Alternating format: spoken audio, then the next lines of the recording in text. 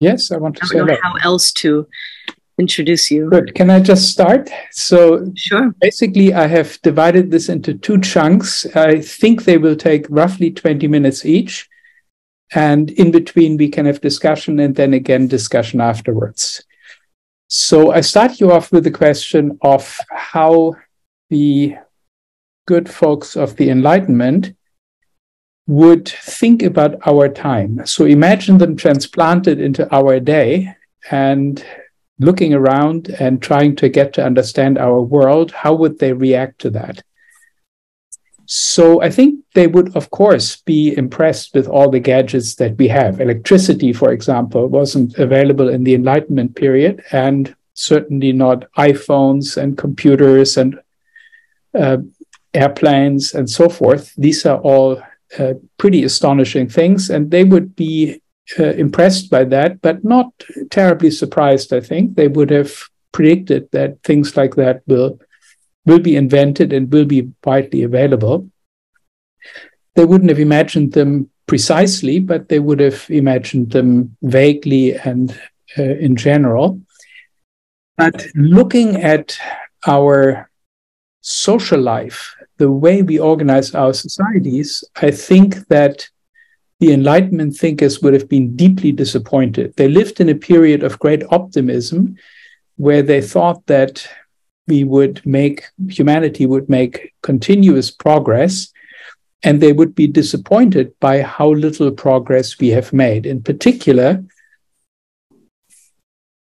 they would be disappointed by the continued existence of war. So Kant, in the Metaphysics of Morals, scolds human beings and says, they settle their differences like savages do. They beat each other up until one party wins. It's a barbaric way to settle differences, by force and threat of force, rather than through argument, as if by a lawsuit. So that would certainly be a major disappointment, that wars are still around and we still threaten one another with violence. And in a way, war has become worse. War now poses an existential threat to humanity and many other life forms on the planet, given the kinds of weapons that we have and given how widespread access to these weapons has become. We have also not eradicated severe poverty. According to the latest booklet of the Food and Agriculture Organization of the United Nations, fully 42% of humanity are unable to afford a healthy diet, which they value at the purchasing power equivalent of $3.54 per person per day. The average income in the world today is $55 per person per day. That's the average.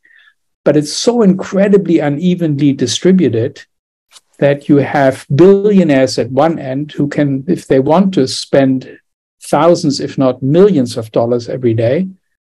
And then you have half of humankind being very poor, unable even to afford a healthy diet. It's not that they don't eat a healthy diet. Many of us don't, but they can't even afford it. They couldn't, if they wanted to, get enough nutritious food. Another problem is that we haven't aligned human activities with the need to preserve a hospitable planet. This is the whole problem of air pollution, climate change, microplastics, and so forth, that will plague your generation even more than it did ours. Even today, more than 8 million human beings die every year from air pollution. And of course, climate change holds in store even much worse calamities. We have also not achieved global governance institutions that fairly take account of the needs of all. International politics is dominated by a very small minority, essentially those people who can influence powerful governments, and everybody else who lives in the weaker countries or is weak within their own country has no chance at all to influence the way this planet is organized and run. So what the Enlightenment thinkers would conclude, looking around in today's world, is that relative to our vastly greater technological, economic, and administrative capabilities, we are doing extremely poorly. We are much more able to create a reasonable world, a world in accordance with reason, but we haven't really managed to do this. In fact, there is a real danger that without substantial moral progress in this 21st century, the past gains in quality of human life, at least for some parts of humankind, that these gains will be reversed. Now, why is this happening? Why have we not made the kind of progress that the Enlightenment thinkers would have thought we would achieve if we had these capabilities that in fact we have? Why have we fallen short of our potential to such a dramatic extent?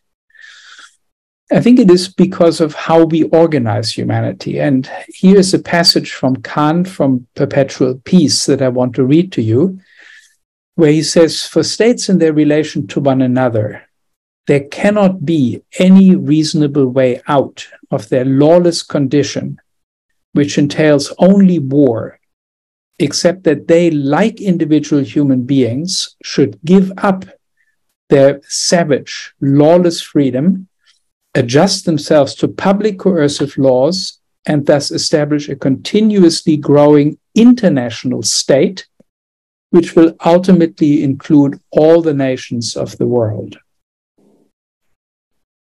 But under the idea of the law of nations, they absolutely do not wish to do this, and so reject in practice what is correct in theory. If all is not to be lost, there can be then, in place of the positive idea of a world republic, only be the negative surrogate of an alliance which averts war, endures, spreads, and checks the force of that hostile inclination away from law, though such an alliance is in constant peril of its breaking loose again. So Kant is here distinguishing, I think, three worlds. One world in which we just have rival actors settling their differences with violence. One world which he calls a world republic or a world state, which is a morally based order where differences are settled by the example of legal proceedings. You settle differences by argument. And then there's an in-between world, which he thinks is maybe the one that we can actually reach, and that was to some extent already present in the time of his writing, a kind of federation of states, an alliance of states, a collaboration of states under rules. I call this, following my thesis advisor, John Rawls, the modus vivendi world. And I want to analyze it a little bit because that's the world that we are living in. And I want to show its advantages and pitfalls and disadvantages and dangers. So a modus vivendi world is a world that is based on prudence. There are shared rules, and these rules make the behavior of the various national actors predictable to some extent. And these rules survive and persist and continue to be complied with so long as all parties are known to have sufficient prudential reasons for compliance. So such a world is based on prudence. Everybody works within the rules if and insofar as they have sufficient prudential reasons to do so.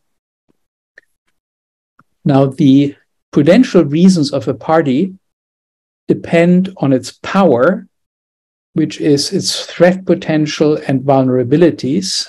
What threats can it issue and what threats is it liable to from the part of others? And it depends on its interests, what its goals are, what it is trying to achieve.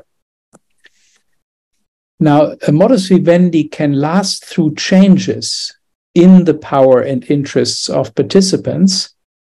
And this is possible through renegotiations. The rules can, when power and interest distribution changes, the rules can be renegotiated to make sure that they continue to be in each party's rational interest. What happens here is that strengthening parties that become stronger, will press for more favorable terms, and parties that become weaker acquiesce in order to induce continued compliance by the stronger. So they will accept less favorable terms because they want the stronger parties to continue to be prudentially motivated to play by the rules. So we have a flexible equilibrium, a power equilibrium under rules that get continuously adapted to changes in the distribution of power and interests of the parties. And this flexible equilibrium is liable to spirals. By spirals, I mean the following. Suppose a party becomes stronger. It has more power for whatever reasons. It has new allies or new resources or whatever, new technologies. Now, this party will want to renegotiate the rules. It will say, now that I'm stronger, I want the terms of our collaboration to be more favorable to myself. And as I said before, the weaker parties have reason to concede because they want the modus vivendi to continue to be stable, to continue to exist. Now, what will the stronger party, what will it want? It will want changes in the rules that give it further advantages, that strengthen it even more. In the old days, countries would ask for tribute, for example. There won't be war, but you have to pay us some money every year. Nowadays, they might ask for trade concessions or something else. By asking for that and by getting it, the strengthening party will be strengthened even further because it will now have additional resources, additional advantages that may increase its power. And so there could be an upward spiral where the strengthening party gets more power, better rules, more power again, wants more better rules, and so on. And of course, something similar can happen to parties that become weaker. They become weaker, then they are forced to concede a weakening of the terms of participation. They become weaker again, and they slowly spiral downward into potentially oblivion, into the dustbin of history if things become very bad. This almost happened to Poland in 1939 and 1940 when it almost completely disappeared from the map. So these spirals are dangerous in the sense that they don't protect you even against the very worst outcomes. So a modus vivendi under a veneer of civility is an all-out struggle for power that ultimately is unlimited. It doesn't really move us very far away from a world of rivalrous states, you know, the kind of first world that I distinguished. It is much more civil, it is rule-governed, but ultimately the worst possible outcomes are just as bad as they are in a world of unlimited rivalry. So understanding this kind of danger of a downward spiral, each party must prioritize its own survival and power under the fancy name of national security over all else. You really have to play hardball in a modus vivendi in order to assure your long-term survival. So a modus vivendi cannot really be one in which trust arises, in which mutually beneficial, reliable agreements are made. It's very difficult, at least, to solve collective action problems in such a state because each party must prioritize its national security, its power position vis-a-vis the others. And parties know this of each other. We know that the other parties we are interacting with must prioritize their own power, acquisition and preservation of power above all else. Now, this is also very painful in terms of moral values. So, of course, we have moral values. We are very committed to our moral values, but we cannot really, in the international arena, live up to our moral values, like human rights, truth, democracy, and so on, because we have to prioritize the preservation and acquisition of power. We have to prioritize securing our long-term influence and the long-term survival of our values and way of life. So when we are competing with the Russians or the Chinese or whatever other grand power, or they with us, of course, they have to focus on power and must sideline values. Now, this is the way in which people in the defense departments of this world and the state departments, the way they analyze the situation. And so long as they analyze the situation in this way, this will be our situation. If this is how the Chinese politicians think, then we must think that way in terms of power and interests in order to prevail, in order to defend our values, in order to make sure that we and our people and our values survive. And of course, the same is true of them. If our politicians think this way, then they must think this way. So this is the basics of a modus vivendi framework, but I want to enrich this analysis with one more point about the nature of political power. Now, it's become conventional to think of political power as having three sources. There's military power, economic power, and a kind of grab bag leftover category of soft power, which includes such things as culture, having popular TV programs is soft power, having moral standing in the world is soft power, controlling the media is soft power. So it's a grab bag of various different things that can also enhance the influence that a state can exert in the world. Now, these three sources of power don't have a fixed exchange rate, but rather the exchange rate among these three currencies, if you like, depends on the context. If you're in the middle of the Second World War, then military power is by far the most important. Stalin expressed that by saying, the Pope, how many divisions does he have?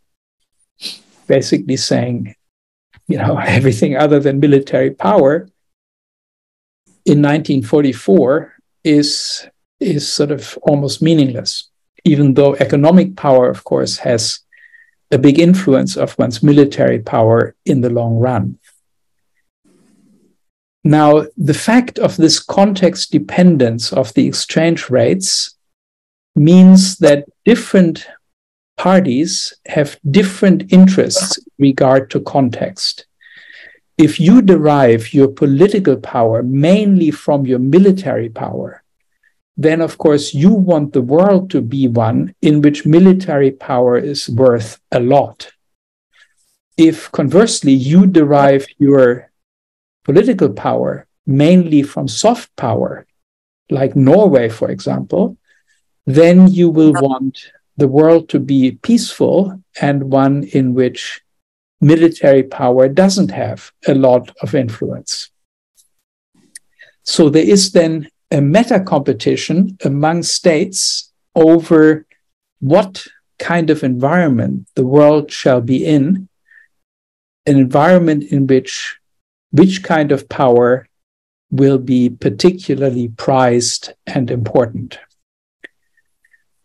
The same is also true within parties in regard to context. So in the US, for example, we have competition for power between the legislative branch, the executive branch, and the judicial branch.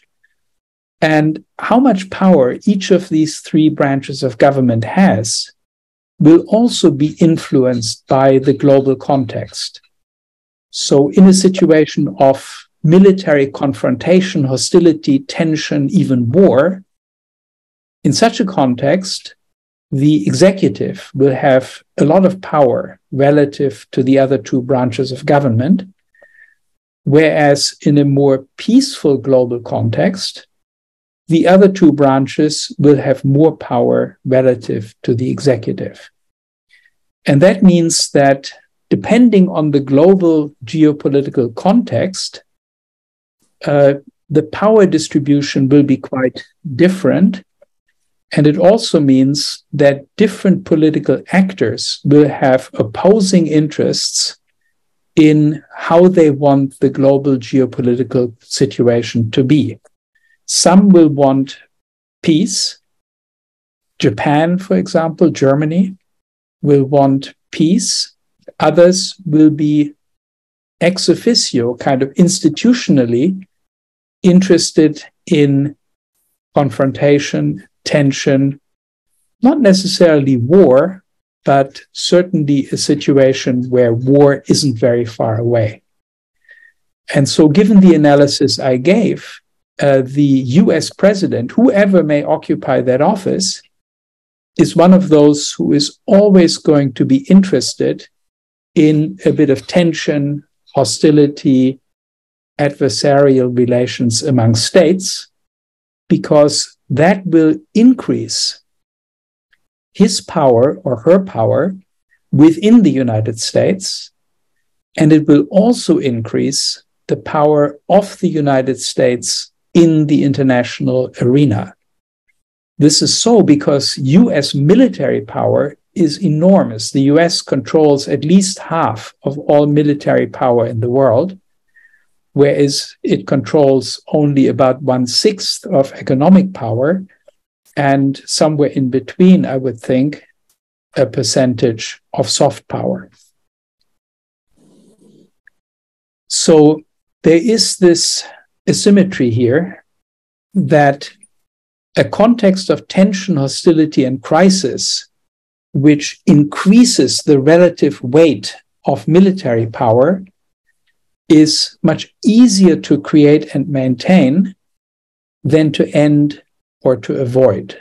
It is always easy to create a bit of a fight, a bit of tension, a bit of hostility, than it is to maintain the world in a peaceful state. And therefore, among prudent power seekers, violence is an ever-present threat and option. It is really impossible within a modus vivendi framework to achieve genuine, stable, perpetual peace. And again, let me repeat why that is so. There will always be actors who are stronger militarily than in the other two categories of power. This is a simple mathematical fact that if you think of each dimension as having 100%, let's say, there will be some whose percentage, whose share of military power will be greater than their share of economic and soft power. And those parties, and especially the executive powers within those parties, then have a vested interest, if they want to maximize their power, in keeping the world in a state of tension and hostility, because that is a state in which their military prowess counts the most, counts more, and gives them more political power. So if we want a world of perpetual peace, a world in which differences are settled in a way of legal proceedings, the way Kant envisaged, then we really have to overcome the modus vivendi among states, and we have to move to a kind of morally based world order.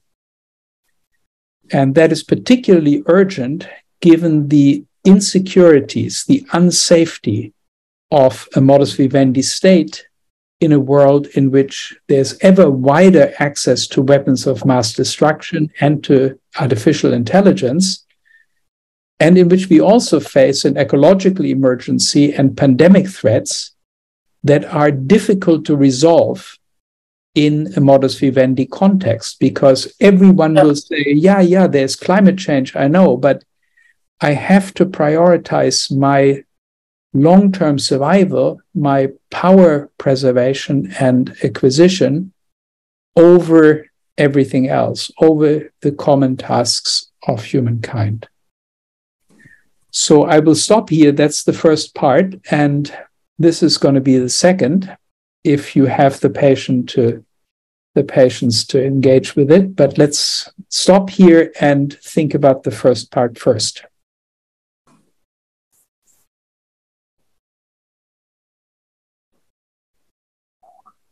So I'll stop the share so that we can see each other. And I look forward to your comments, questions, objections, expressions of outrage, whatever you may want to throw at me.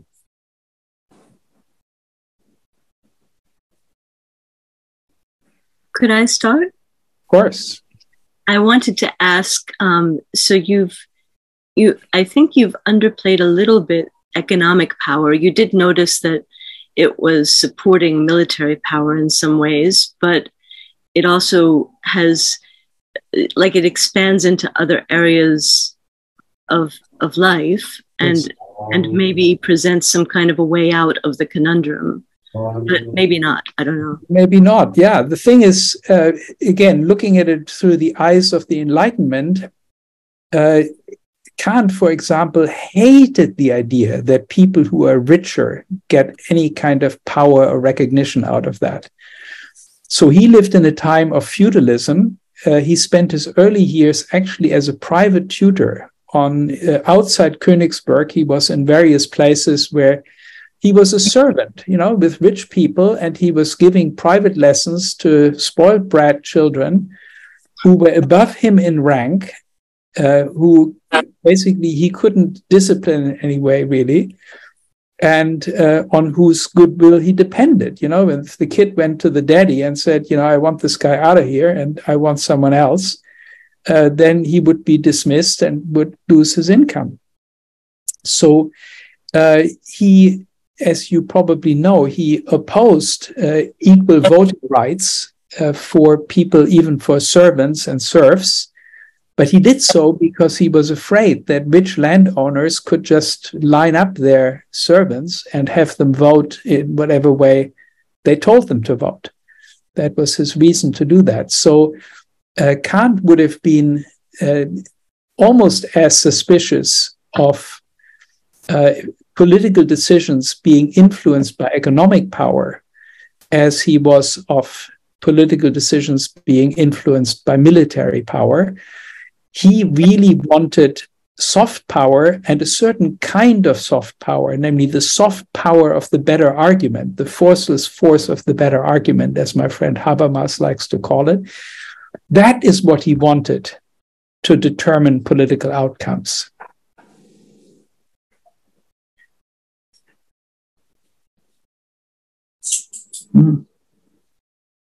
I think there's a question in the chat. Oh, let's look at that. Right. David says, didn't this modus vivendi, didn't this also exist before human civilization? Yes. I remember when Jerry and I were living together a long, long time ago. We were roommates, or apartment mates, I should say. I once asked you about a translation, syntestai allelois in Greek. You remember that? Long time ago. And in any case, we had a very good discussion following that. And the thing there is that, yes, of course, modus vivendi kind of arrangements existed a long, long time ago, but they existed in a partial way. They were sort of a modus vivendi between two parties, or maybe three parties. but there were many of them all over the place. And that is very different from the system that we have now, where we have one pretty much global modus vivendi system. So we have, for example, trade rules that govern the whole globe. This is relatively new.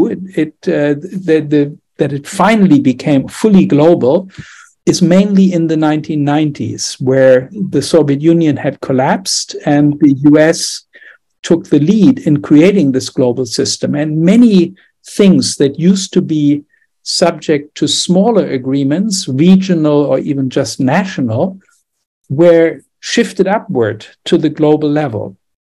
The WTO is maybe the paradigm example of that, very rich and complex trade rules that govern all WTO member states, which is basically everybody.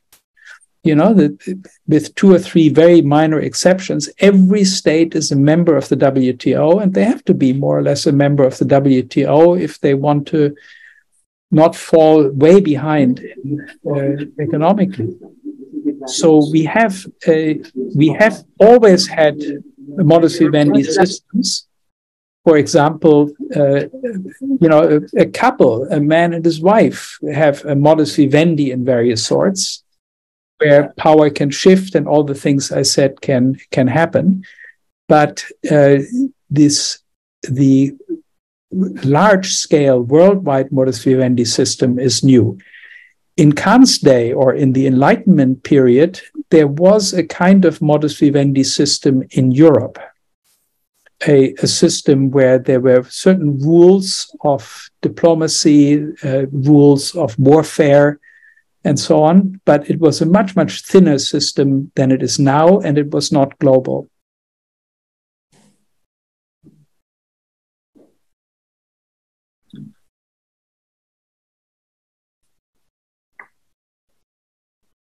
Any other thoughts? You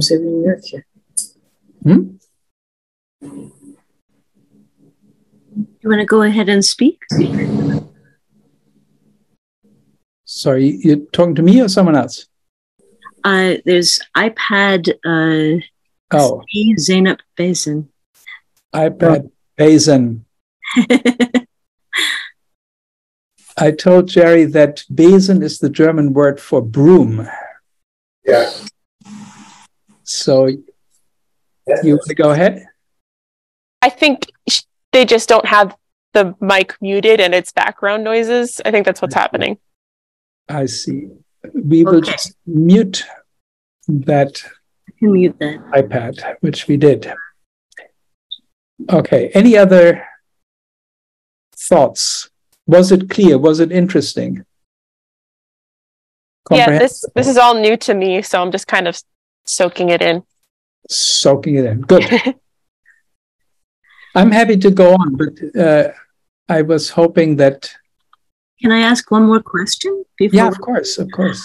It sounded to me like Kant was saying that he did want a system that would be something that all of the different nations adhered to, and that would solve the problem. Now, obviously, it doesn't solve the problem of the military force ruling that system, but or the power structure of that system.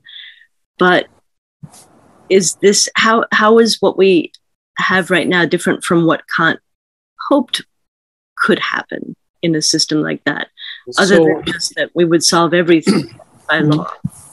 So Kant, if you remember the passage that I read, where Kant distinguishes 2 different solutions, basically. One solution is the world republic. We basically take the model of a republic, which we are familiar with from within nation states, and we globalize it. We create a world state with common institutions. The other model that he presents is this idea of a federation. And he says that's the only realistic model. He was, I think, afraid of being dismissed as a utopian, which had happened to Abbé de Saint-Pierre, for example. So he kind of holds this world republic idea on the side and focuses on developing the idea of this federation, this modus vivendi kind of system.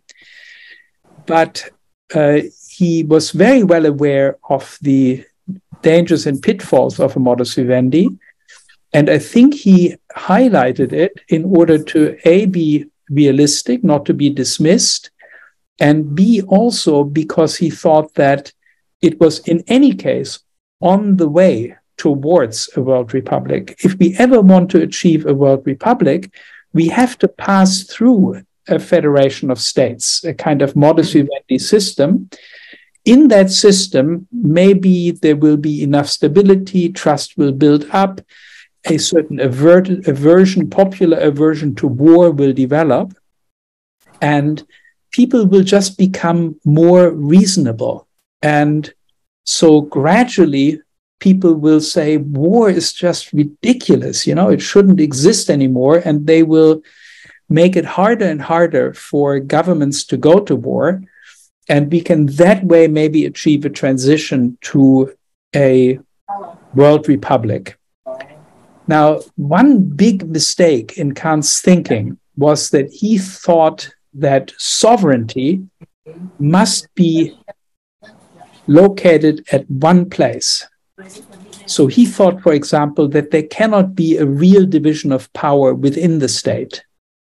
The legislature, the law-giving branch of government must be the sovereign, and it must be able to dismiss the others. He also thought that there couldn't be a genuine division of power between different levels. So there cannot be any genuine federalism. There cannot be a federal world republic. Now, if you correct that mistake, which we can with the hindsight of 200 years of experience, looking at the US, Germany, Switzerland, and so on, if we correct that mistake, we can say, look, there is the possibility of a world republic that has institutions, global governing institutions, but not all powerful ones. There can be such a thing as divided sovereignty between the global level and the national level. And I think that is the kind of morally based world republic model that Kant would have endorsed if he had been able to think it through one more time with 200 years, 220 years of hindsight.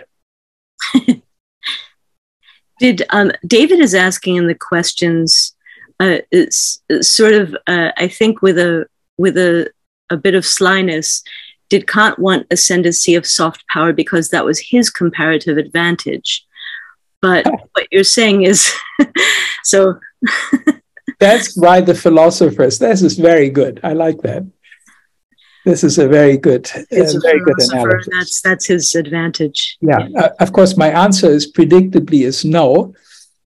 You know about, Frederick the Great. He has this famous quote that the first thing any Machiavellian should do is to write a treatise against Machiavelli.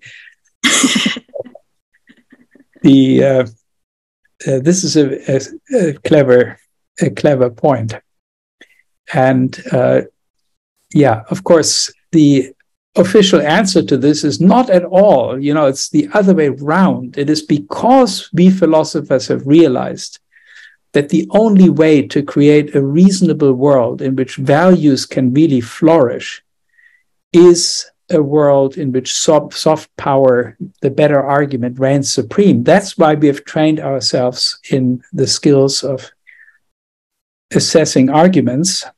And so we could have been warriors, but we deliberately chose not to be warriors. We deliberately chose to live in the world of good arguments. But you should be suspicious of this reply, of course.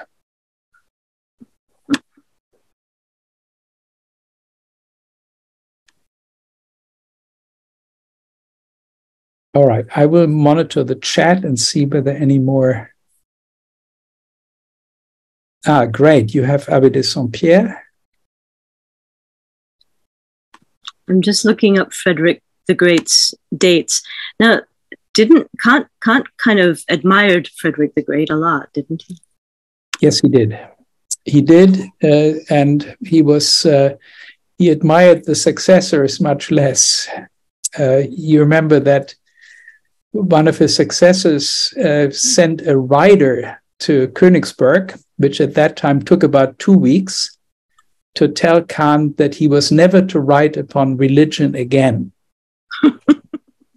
So this was the education minister Wöllmer, who intensely disliked Kant's religion within the limits of reason alone. What do you mean within the limits of reason? Religion is at the top. No limits.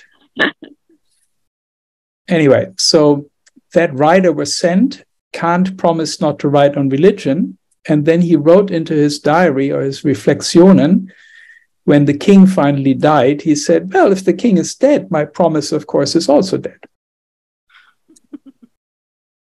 He died shortly afterwards, but survived that particular administration. Good. Any other thoughts, comments, or should I go to the second part? Okay, I see 2 thumbs up. So I will share the screen.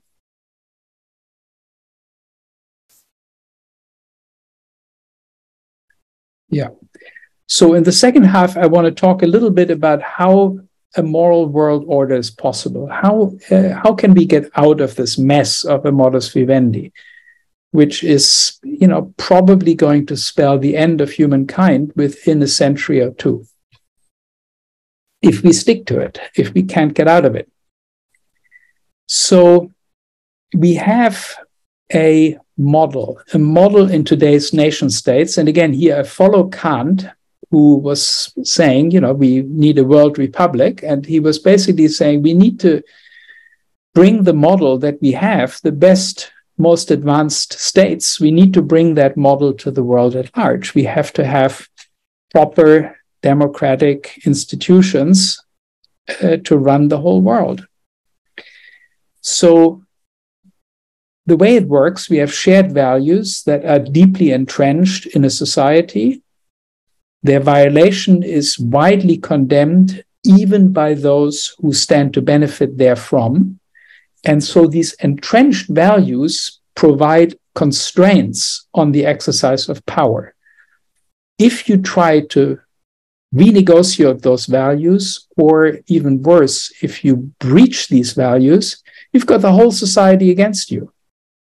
For example, if anybody says in the United States, the next election will not happen, I will just stay in power, there will be an outcry, and you wouldn't get away with it, even if the other party stands to win the elections. Now, one way in which that has application in our societies, in the most advanced societies in the world, is in terms of corruption, or what you might call nepotism. Nepotism is from the Latin word for nephew and refers to the use of public office for obtaining private benefits for oneself or one's family and friends. And here we interpret the institution and its values in such a way that they provide exclusionary moral reasons that are even stronger than a lexical priority. Let me explain what I mean by that. We have an institution in which you may play a certain role. You may be a teacher at a university, or the principal of a high school, or have an office, a governmental office in some way. And the way we regard these offices in our advanced societies is that we say that if you act within your role as an office holder in that institution, you must not give the slightest weight to your other affiliations. For example, to the fact that you are also a mother or a friend of somebody, and so on. You must not do any kind of favors.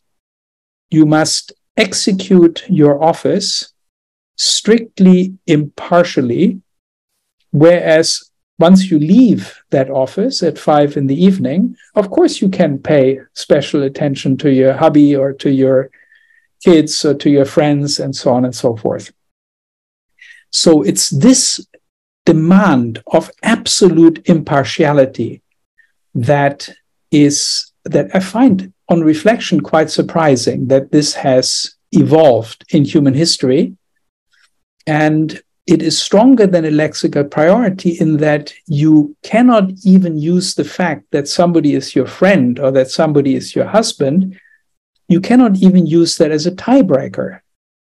If there is a decision which you have to make as office holder between your child and a stranger, you're supposed to recuse yourself. You're supposed to, or flip a coin or something. You are not supposed to, even when the two are otherwise equally matched, give preference to the person who is your child or your friend. So this exclusionary impartial commitment is one that we are expected to practice in our public roles, but of course doesn't infect our private roles. Once you get home from the office, you can lavish all the attention you like on your friends and family and completely ignore the strangers. Interestingly, this exclusionary impartial commitment is also demanded from us as citizens. So when we as citizens act with that role of citizen in the public discourse and weigh in on matters of justice and the common good, we are expected to act impartially, to speak impartially, not to represent our own personal interests, but really to speak up for what we conscientiously believe is in the public interest or demanded by justice. And we have this normative expectation of office holders. We say that we demand of our public officials and of our fellow citizens when they speak in a public capacity, we demand that they practice this exclusionary impartiality. And we demand that even if they are in our camp, even if they have interests that are similar to our own, we condemn them if they, so to speak, abuse their public role, their office, their citizenship, in order to promote their own interests or the interests of their friends in a way that is inappropriate given the role from which they speak. So I give you some examples. Think of a mother who is principal of a school.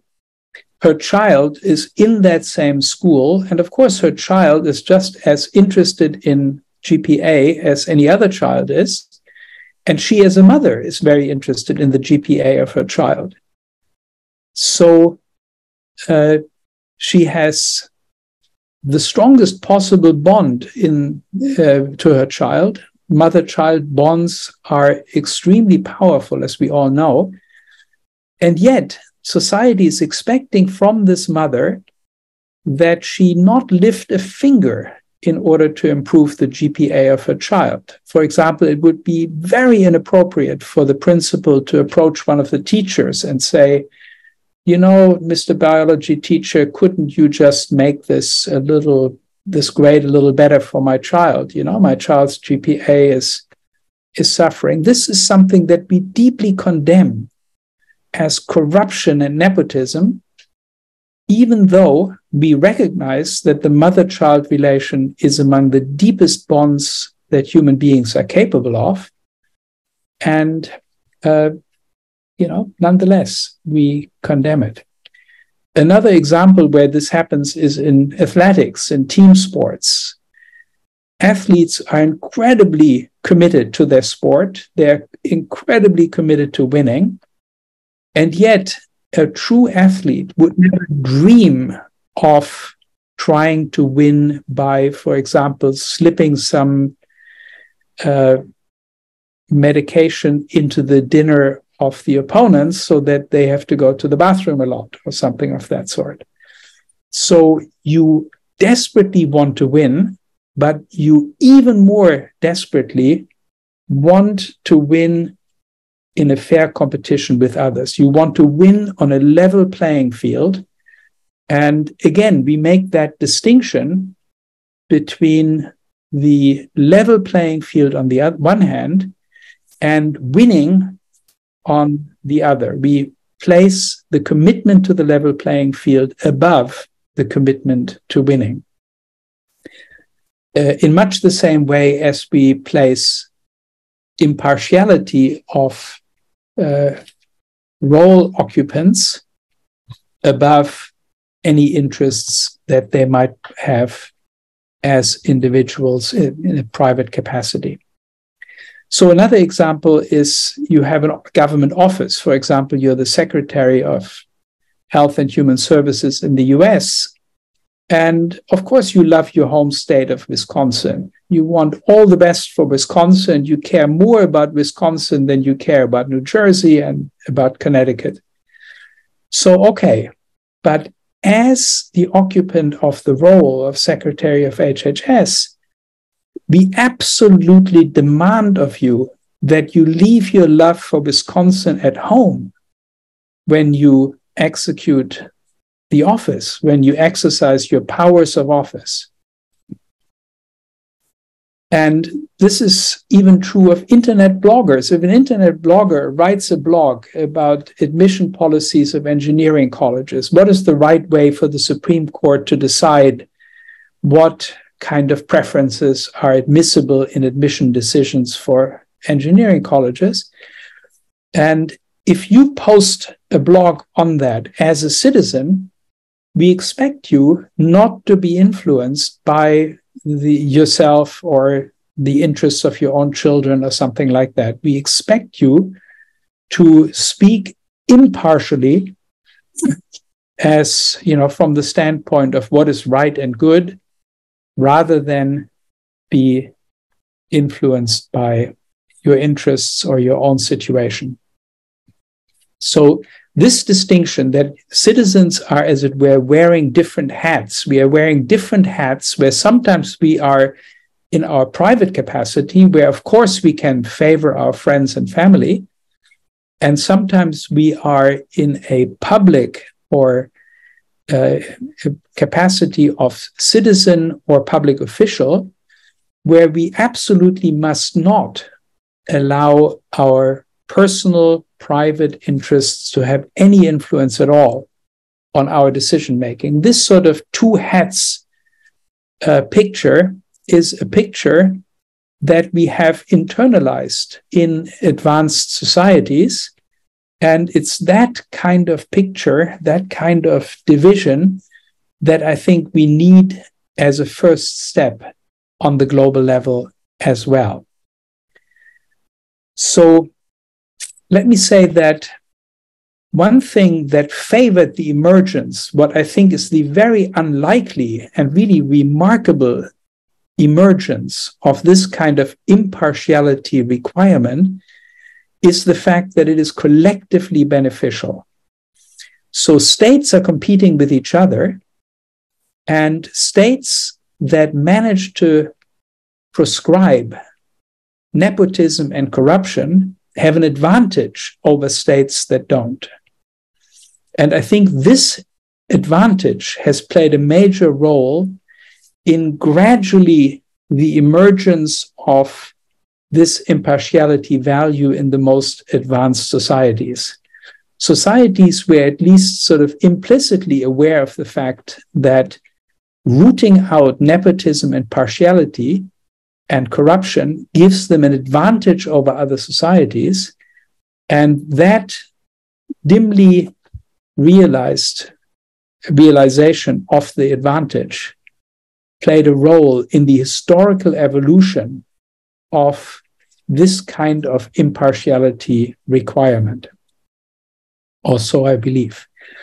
So when you interfere with an efficient merit-based division of labor, then you are slowing down your own society, make it less competitive against other societies, and less able to solve its own problems.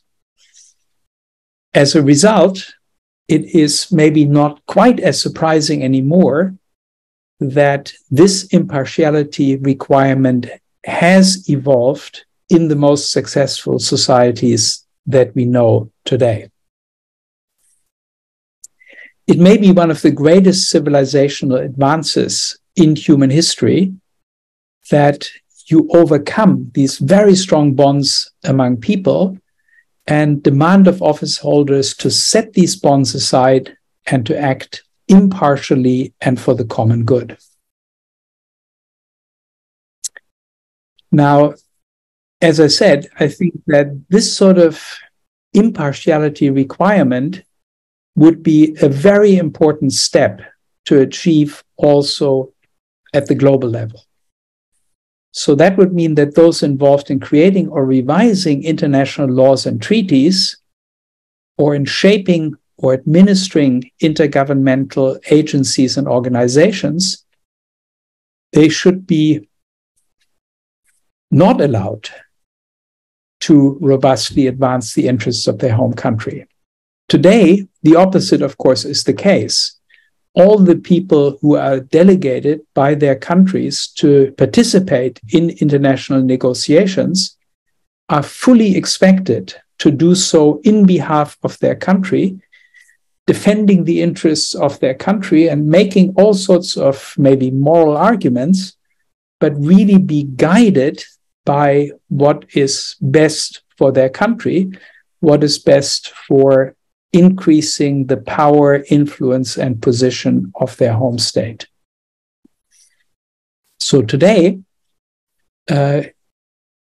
practice in the international arena is highly tolerant of such national partiality, even when it comes to formulating, interpreting, applying, and enforcing international agreements, and in regard to day-to-day operations of intergovernmental agencies and organizations.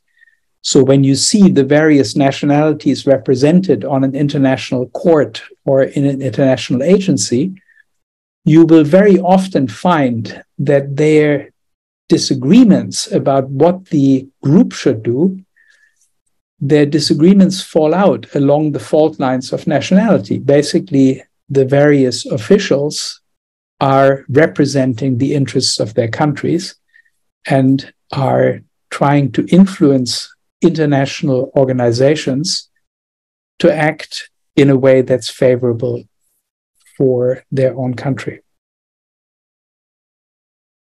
So I think that the dangers that we went through in the first half of the ongoing international modus vivendi can be overcome if we deeply internalize the kind of impartiality requirement that I said was widely instantiated in the most advanced societies in the world today. And realizing that impartiality requirement would require deep internalization of it, so that the populations of countries, especially the powerful countries, would normatively expect their leaders in international negotiations to stand up for what is right and for the common good, rather than sometimes at the expense of what is good for their own home country. So this would be a very dramatic departure, right? Today, we expect the Secretary of Health and Human Services from Wisconsin, in the execution of her office, to forget the fact that she's from Wisconsin. But we certainly don't expect the President of the United States in international negotiations about how to arrange the world economy, say, to forget the fact that he or she is the President of the United States. On the contrary, we expect our President to roll up her sleeves and to fight for our interests against the interests of China and Africa and Latin America and so on, everybody else. So it's a pretty dramatic change that I'm asking for, but it is a change that is completely continuous and analogous to what we already deeply believe in at the national level. And if we had that sort of system, if the President of the United States were assured that his or her re-election depends on her living up to that standard, being impartial in international negotiations, then, of course, other countries could have trust in us. They could say, if that's what they put forward in good faith, because if they didn't act in good faith, then they, the government of the United States, would be condemned by its own people. The US people want the president, their president, or their negotiators to act impartially in international negotiations. So here's a tiny starting point that is already realized today, a tiny one. It's UN Charter, Article 100, which is about the Secretary General. So here it says, in the performance of their duties, the Secretary General and the staff shall not seek or receive instructions from any government or from any other authority external to the organization. They shall refrain from any action which might reflect on their position as international officials responsible only to the organization. And it goes on, each member of the United Nations undertakes to respect the exclusively international character of the responsibilities of the Secretary General and of the staff, and not to seek to influence them in the discharge of their responsibilities. Nice language, but if you follow the news, you probably saw that we, the United States, were just caught in eavesdropping on the Secretary General of the United Nations. We had, eavesdropping equipment, and not so nice, but there you go. We are far, far away from realizing what I think I'm asking for.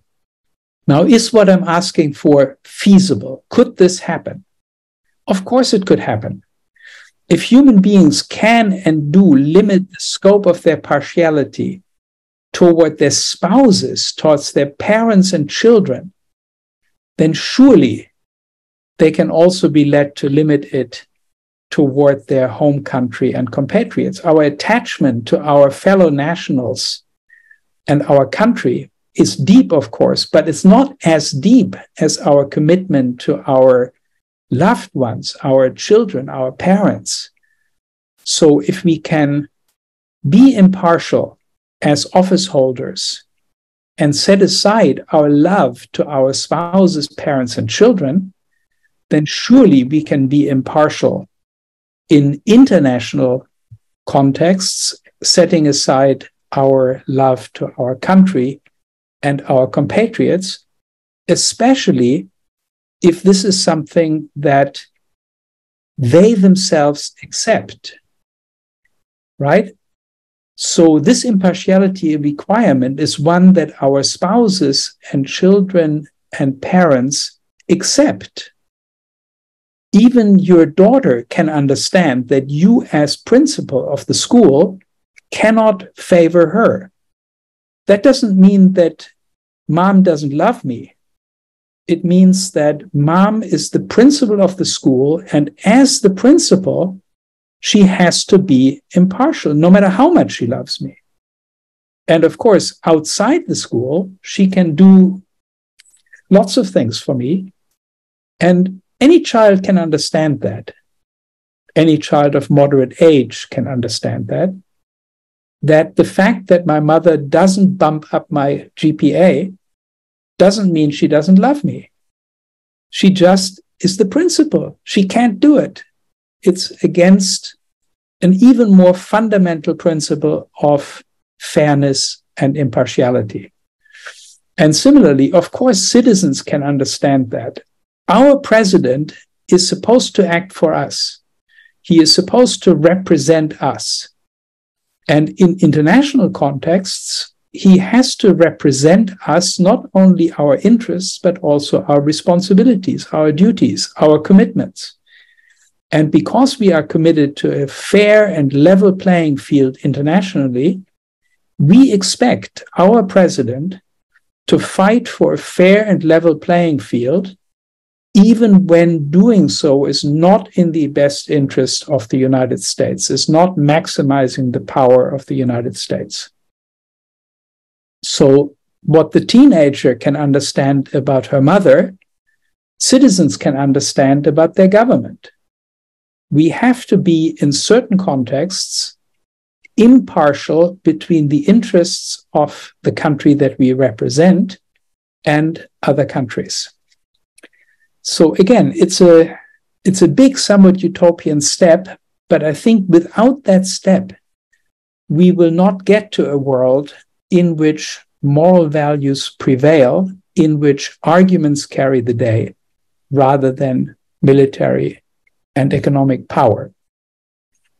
Now, one thing that you will have noticed makes it hard to hope for this kind of progress, and that is that the same evolutionary pressures that led gradually to the impartiality requirement becoming commonplace in the most advanced states, these evolutionary pressures that come from competition among states will not help us at the global level, at least not unless Martians appear, and miraculously we can actually become more successful in competing with the Martians by institutionalizing a culture of impartiality at the international level. So I think the feasibility of this is demonstrated by the most advanced nation states, where violence and threats of violence are no longer significant sources of political influence. If you are a kickbox fighter and have 5 bodyguards, it doesn't help you in a US courtroom. If you are rich, it doesn't help, but it helps you in a US courtroom, I suppose, but not in the most advanced countries' courtrooms. We have, freedom to organize doesn't depend on how strong or numerous or rich a particular community is. And we have governments and state agencies led and staffed by officials that internalize the impartiality commitment. Now, the same sort of thing could happen at the international level. We could envisage a post-modus vivendi world in which states shape their foreign policies and international design goals to manifestly accord with this vision, to manifestly accord with impartiality, a level playing field, a fair environment of rules in which all states can thrive. So that would be a world in which violence and threats of violence are no longer significant sources of influence, in which economic inequality is moderate and no source of political domination, in which countries securely enjoy the freedom to organize themselves according to their own values, consistent with and protected by globally shared values and their embodiment in the global order, and in which new and old global institutions such as the UN, the WTO, and so on are led and staffed by officials who are loyal to humanity and its shared values and principles rather than to their own home state. This is, by the way, beginning to emerge in the EU, the European Union. Initially, it was still the case that EU officials were pushing the line that was most beneficial to their home state. But gradually, the kind of impartiality mindset is taking hold in the European Union, very nicely exemplified by von der Leyen's inaugural speech when she became Commission President recently. She said that I will be the Commission President of all of Europe. I will forget, so to speak, that I'm German, and I will be European first and only. So we are moving in some small ways in that direction, but of course we need it globally.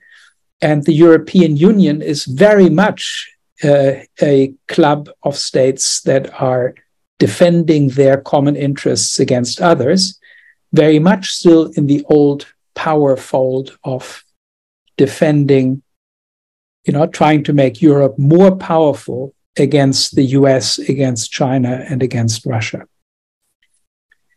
Now, what else can we do to build a world of genuine international peace in which violence has become marginalized and economic power has faded as a source of political power and influence? We can undertake reforms, gradual reforms of the international institutional architecture, changing pieces that now clearly reflect the balance of power among states by substitutes that clearly reflect a moral set of values. So, for example, the international trading regime very clearly reflects the economic power of the various states, and we could reform it in a way that it reflects our common moral imperative to keep poverty at bay, to make sure that all human beings have enough to eat and have the basic essentials of a worthwhile human life. It's just grotesque that with an average income of $55 per person per day, 42% of humanity can't even afford the $3.50 they need to buy an adequate diet. So there are many examples of bits and pieces of the global institutional architecture that we could reform in a moral way.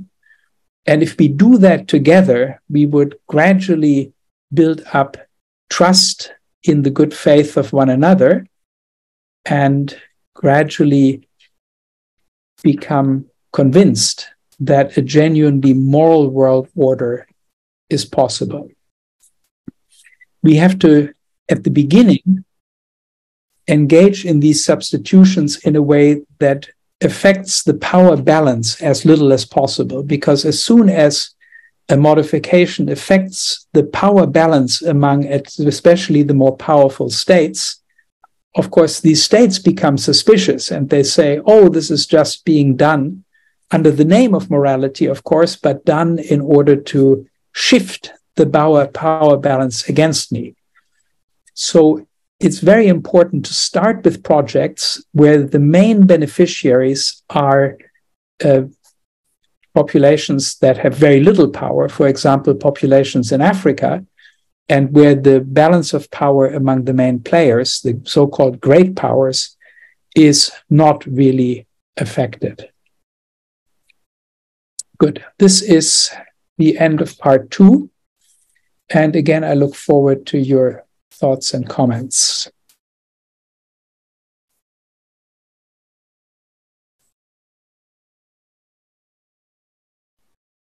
Wow, that was a lot. Yeah, it was a lot. But it's a huge task, and I cannot help but hope that your generation will be more successful than ours has been.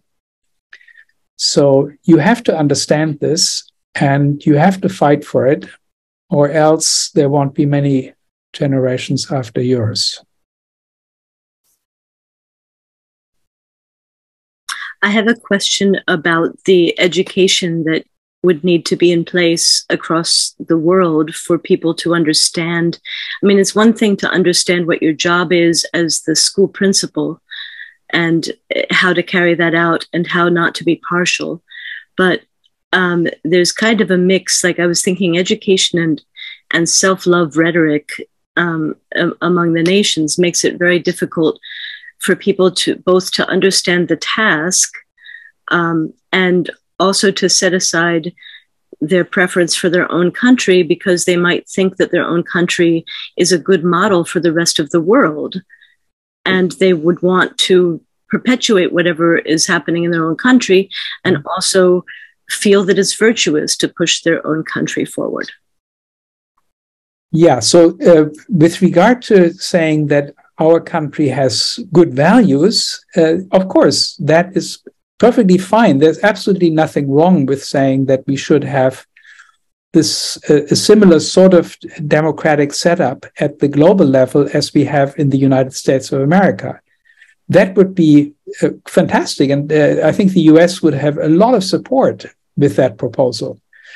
But it's not very often heard from American politicians that they say, oh, let's have a UN parliament which is modeled on the Congress, and maybe a Senate where, Senate we already have, the UN General Assembly, so to speak, could be a kind of Senate and, model these institutions. The US is hostile to democracy in the international arena for the obvious reason that it has far more military and economic power than its 4% of the world population would give it democratic political power in a world parliament. So that's totally fine, right? You make arguments, and these arguments will be examined by everybody else on their merit. That is exactly as it should be. But the other point you made about patriotism, being patriotic, loving your country and wanting your country to shine and to win and to be successful. Again, think of the athlete, right? Athletes passionately love their team. And this passionate love of their own team is completely compatible with being absolutely outraged when somebody comes to them, a teammate, let's say, and says, look, I have this, my daddy is a doctor, I've got this white powder. If we just slip a little bit into the soup tomorrow night of the other team, they will not be good players tomorrow, Because there's a very clear understanding in that case that there are rules and that it is a game, and that your team, in this case, your country, is engaged in something that has very firm rules in order for it to be satisfying. Yeah. And there is nothing standing in the way of having that mindset also in regard to economic rules. We say, look, we are in competition with those Chinese, and we want to have the better microchips, and we want to have the better cell phones and the better television sets and the better space rockets than they do. We want to win in this competition, but we want it to be a fair competition. We don't want to win by cheating. We want to win by fair and square, having the better engineering, the better products, just by being better. So I don't see why this is, why this isn't a thought that could take hold in people, even though it hasn't yet. And if it were to take hold, it is a shareable thought, right? That's a thought that the Chinese can share. They can say, yeah, we feel the same way. We completely disagree with you about who should win. It's us, the Chinese, we should win. But about the level playing field, we agree with you. This must be a fair competition. And, otherwise winning is just shameful if you do it any other way. That the overriding thing is the game, so to speak, right? And the game is the common good of the entire Yeah. of humanity. It's justice and the common good, those two elements, right? So common good means things like averting harm from humanity, making sure it survives long term, it has the resources, it doesn't soil its environment, and so on and so forth. And justice means that there is a fair distribution of opportunities so that everybody can compete, that you don't have any unfair advantages in this competition, that children, no matter where they may be born, have a reasonable chance to join the world economy, to make a contribution to human progress. It's great. David comments in the chat, what if countries don't have a common agreement of morality? I know you've written on this too, but yeah, is there kind of a basic... They don't. I mean, this is, we don't have to say what if. They don't have a common agreement on morality. They agree on a few things, and that's a good start, but the rest we have to work out. And working it out means we have to talk with each other. We have to engage in moral discussion on two levels. There is the procedural and the substantive, right? We have to talk about issues, and we also have to talk about how to resolve disagreements when we cannot agree on the issues.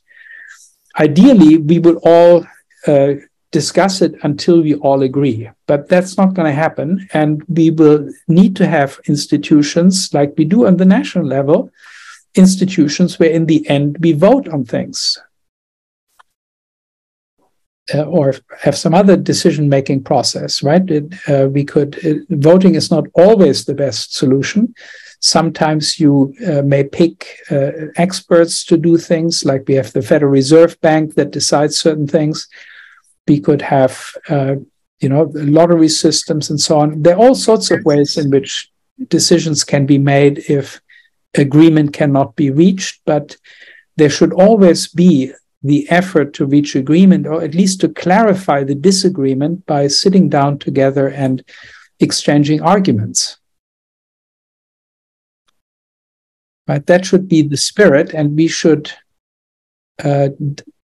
demand of our representatives that they engage in that sort of a discussion, that they not use strong-arm tactics to get their way in international negotiations, but that they put forward what they conscientiously believe is a good argument, an argument that they would be willing to support, for the premises that they would be willing to support, and all sorts of other contexts as well, even when it's not to their own advantage. I was just going to throw consensus out there as a possibility for like consensus processes, but and David also is adding, how does time pressure affect the capacity for reasoned solutions? But it sounds like that's included in what you're saying a little bit. Yeah, time pressure makes it harder to come to a reasoned solution. And what it may lead to is that in cases where we know that decisions under time pressure will often have to be made, we have to find a good mechanism that makes these decisions for us, where we can make decisions in real time. So, for example, a parliament often has a standing committee where the standing committee then acts when the parliament is not in session or when something needs to be done really quickly, right? Courts sometimes have special procedures where two members of the court can be appealed to and can make a quick decision just because it is needed very quickly, because a human life depends on it, for example. So this is familiar from the national level, and we need something similar at the global level. To be sure, the quality of decision-making, the moral quality of decision-making will suffer if you have to decide under time pressure, but the moral losses, if you don't make your decision in time, are often much greater. And so you have to do the best you can under time pressure, rather than let some default take hold that may be much worse.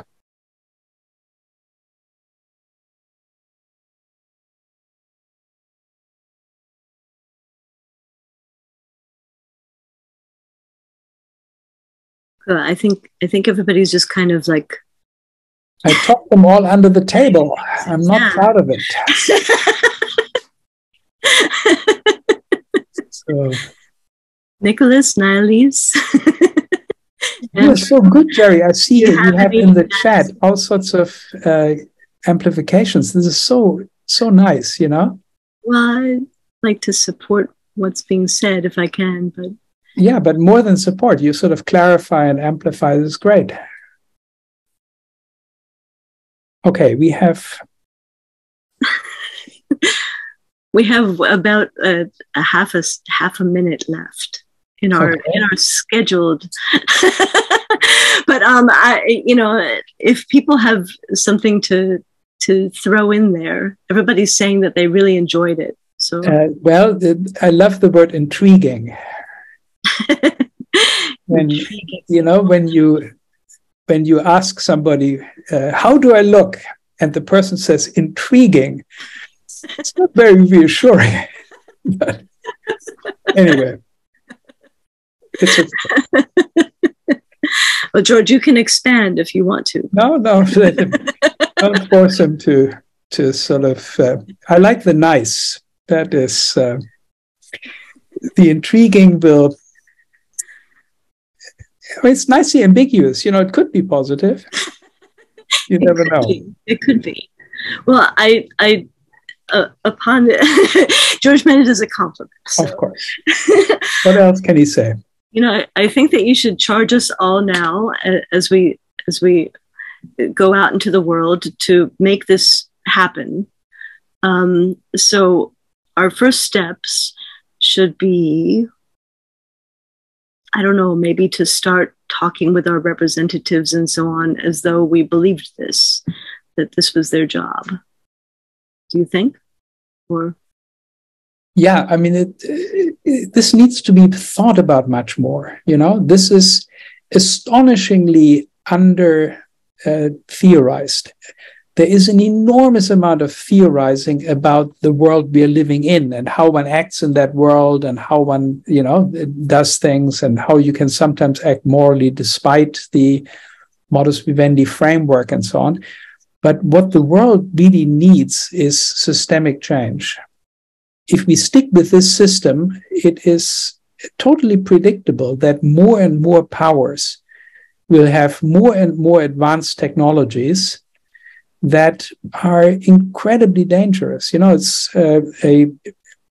these nuclear weapons are just minutes they take to get to their destinations. And, the danger of an accident or the danger of a war breaking out even without accident between any old powers is very great.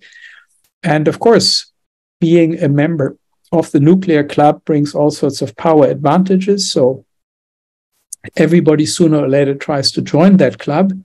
We have it currently with Iran. We have it with North Korea, of course. And so in the long run, right, how is this going to work? How is this going to work? And the other thing that is disconcerting is that all the big issues that humanity should solve together are incredibly difficult to solve by actors who are constantly focused first and foremost on their power position, right?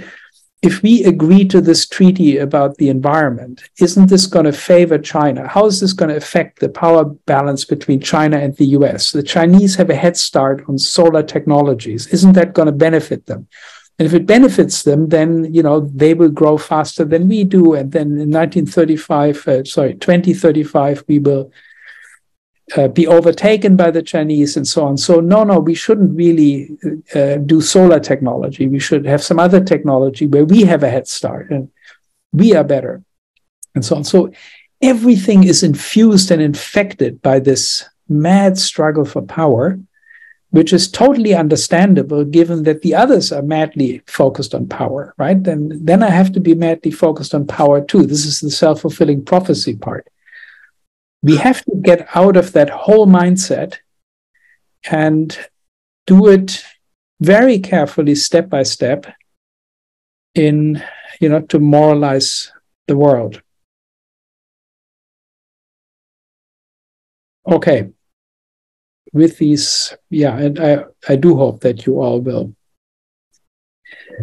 do a bit of thinking on this and a little bit of political action on this also.